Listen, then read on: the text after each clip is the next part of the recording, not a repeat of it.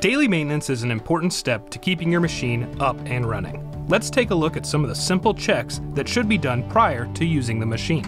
Open the engine access door and raise the radiator guard. Remove any debris that may be present on the radiator. While there, check the coolant level and the sight gauge on the radiator.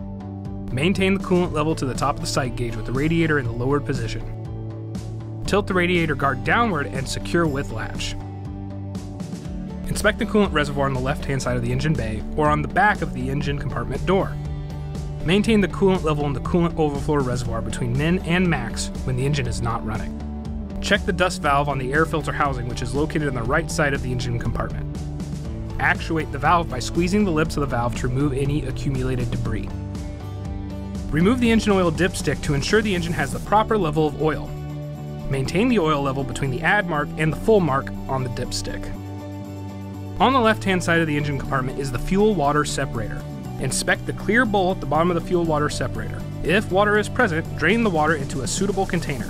Loosen the drain valve on the bottom of the fuel filter. Once water has been removed, hand tighten the drain valve. Close the engine door and begin proceeding to the front of the machine. When walking to the front of the machine, confirm that the hydraulic oil is at the correct level. To properly check the hydraulic oil, the machine should be on flat ground and any work tool should be lowered to the ground. Also, while walking around the machine, it is a good time to confirm that the grease points are properly greased. Refer to the machine OMM for the exact locations of your machine's grease points. There is also a decal on the inside of the engine door showing the grease points.